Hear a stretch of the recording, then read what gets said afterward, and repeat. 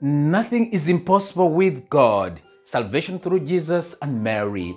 Dear friends, this fourth Sunday of Advent is just a few days before Christmas, where we will celebrate the coming of the light of God, Jesus Christ, the Emmanuel, God with us, in us and among us.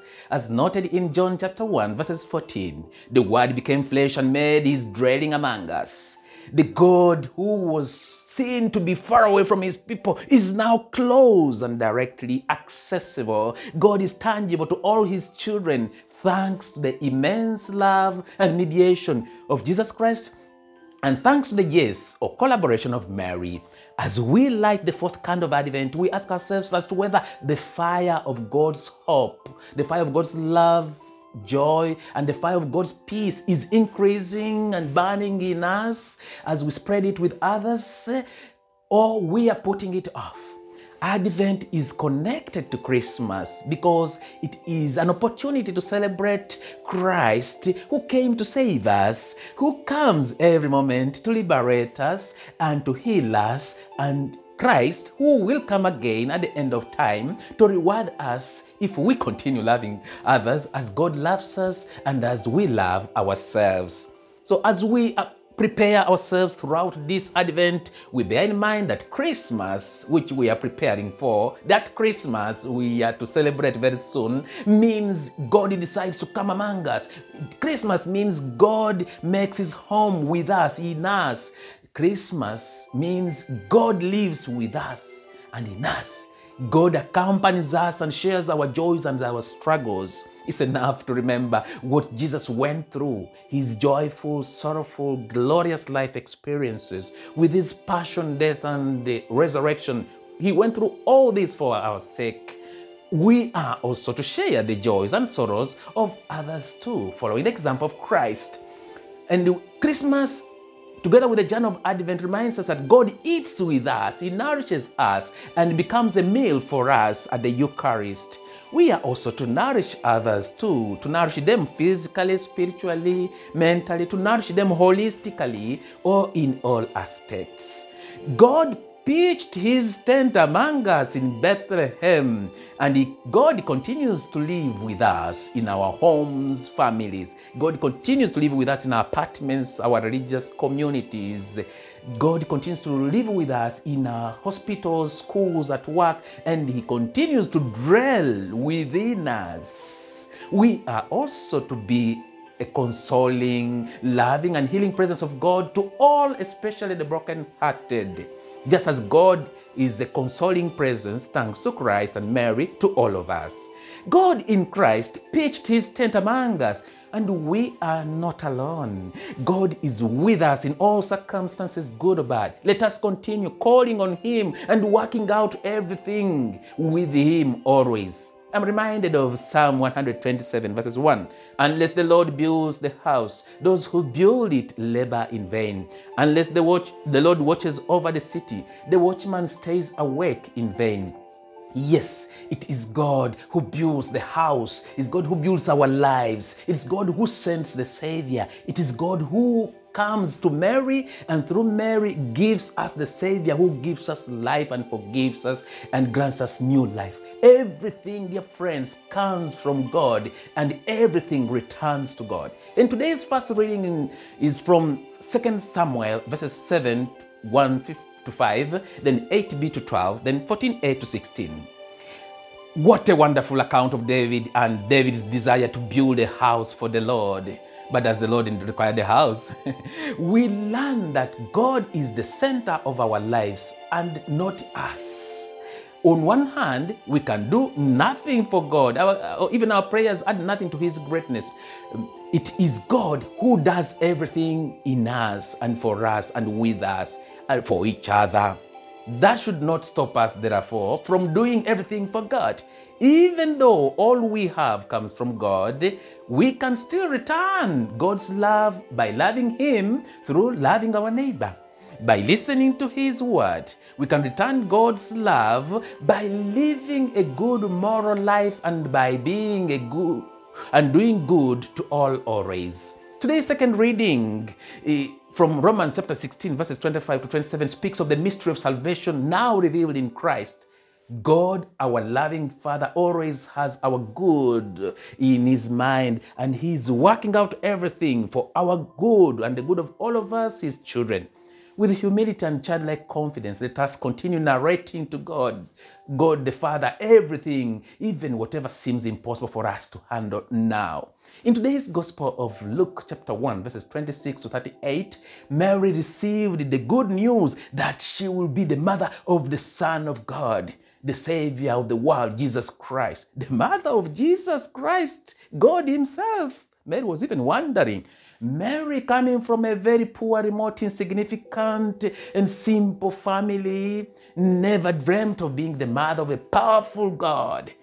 Yet she was blessed, favored, and chosen to be the mother of Jesus and the mother of the followers of Christ, Christians or God's children. This shows how our God has power to transform our poor, insignificant, simple realities into great, enriching experiences. Choosing Mary to bear Christ is an act of God's most profound love and mercy for all His children. God loves us so much that He chose Mary. Love and mercy are free gifts from God. Mary didn't merit these gifts. We don't even merit either of these gifts that we have. We receive all the gifts freely from God, and we are to share them freely with others. God can do anything He wishes, whenever He wishes, and to whoever He wishes. In creating Mary, God did not keep her to Himself. He was not selfish with her.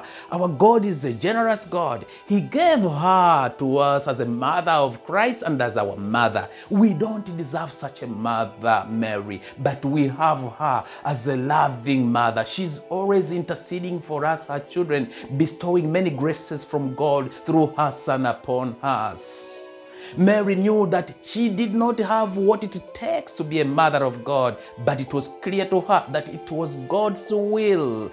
It was God working through her, with her, in her.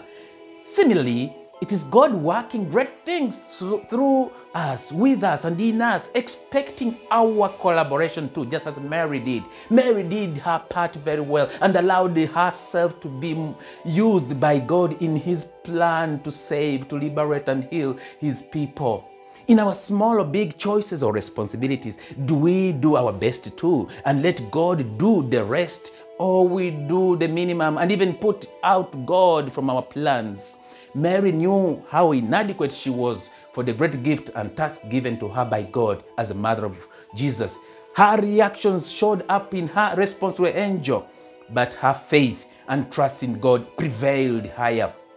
Knowing too that God is with her in her task, she courageously said her yes, and was committed to her best, to do her best in the task which was entrusted to her as a mother of Jesus. Even with her whole capacity, she couldn't do anything without God. She trusted God always. Only with the Lord, dear friends, can we too really be good and great and do good and great things. Only with the Lord. Looking into ourselves, what are the gifts that we have received from God? Do we allow God's Spirit in us to inspire us and work in us so that we can achieve God's promise in us as Mary did?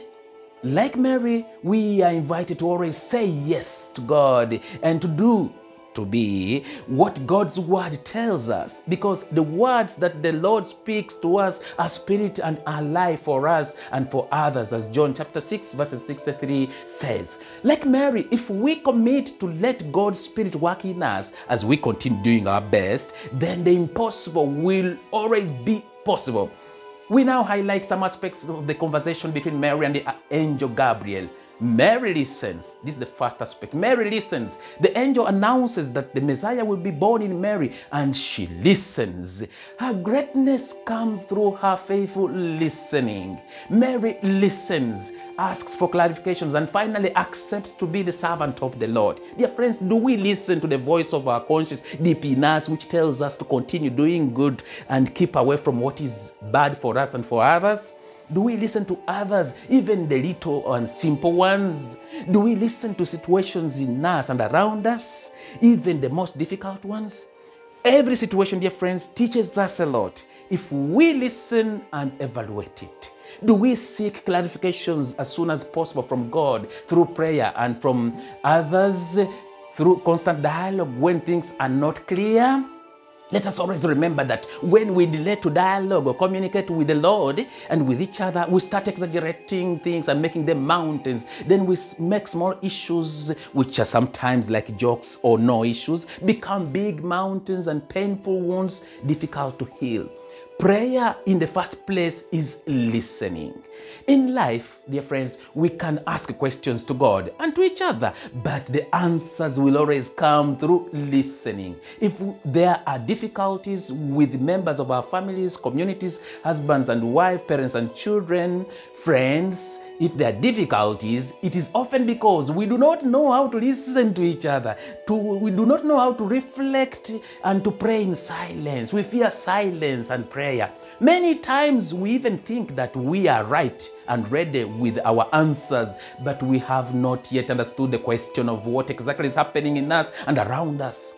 The second aspect, apart from listening, is Mary accepts. Mary is deeply disturbed, yes, even by the initial greeting of the angel, but Angel Gabriel showers her with assurance that everything will be all right. Do not be afraid. The Holy Spirit will come upon you, and the power of the Most High will overshadow you.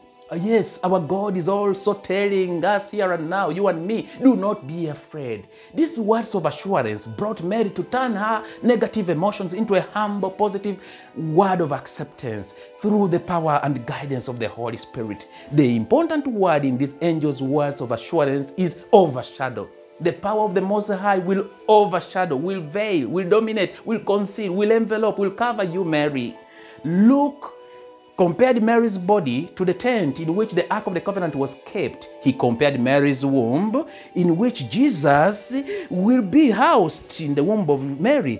He compared Mary's womb to the Ark of the Covenant, in which the tablets of the Ten Commandments with the Pentateuch, the Torah, in the Aaron's miraculous staff, or the rod that sprouted to protect God's people, and the gold jar of manna, food, manna, were all housed in the Ark of the Covenant in order to give life to God's people. The presence of Jesus in Mary's womb is like a presence of the Blessed Sacrament in the tabernacle. Mary's womb is like a tabernacle because Jesus is in the tabernacle, body and blood. Mary's womb is like a tabernacle or at the Ark of the Covenant where the Lord is fully present. Thus, when God's power, dear friends, overshadows her, Mary, the Lord's presence fills her. He fills her. Similarly, God is present to us in different ways. God is present to us in creation, especially in the human person created in the image and likeness of God. God put something of himself into the creation, into us, just as the sculptor put something of himself in the masterpiece of art. God's thoughts, minds, heart and soul are present to us in his word and the sacred scriptures, just as the sculptor's thoughts are present in the masterpiece of art. God is tangibly present to us in the body and blood, in the words and actions of Jesus Christ. Thank you, Lord, for your presence with us and in us. Mary believes. Her faith was simple, humble, and deep. Hence, she first believes or trusts God, and only then she reasons out everything. The angel said to her, know that Elizabeth, your kinswoman, has conceived a son in her old age. She who was thought to be sterile, not giving birth, is now in her 6th month, for nothing is impossible with God. The striking words is the sentence, nothing is impossible with God. When we feel like giving up, when we feel we have lost it all, when we feel like it's too late, that's the time that the Lord proves to us that he has power to turn the impossible into possible. Let's just trust him and entrust everything to him. What is it that appears impossible for us to handle right now? Is it sickness, stress, economic pressure, a spiritual, physical, moral crisis? What seems impossible? The Lord is here tonight, dear friends, to work out everything for our good, for the good of others. Let us continue trusting and entrusting everything to him, throwing everything to him, praying at all times, even when we feel dry in life. Let us allow him to move in us and to heal us from within. But when God overshadowed Mary, And as she said yes, then God changed everything in her for our good. Even Mary didn't have hope of bearing the child, but she allowed, and that's when miracles happened in her. And the last one is Mary obeys. Her obedience is risk-taking. When she says to the Lord, to the angel, I am the handmaid of the Lord, let what you have said be done to me. She loves God and hence trusts in him and obeys. She kept saying yes to God as a mother until the end of the earthly life. God our Father, help us to always say yes to you and to listen, accept and obey you and love you every moment of our lives. Amen.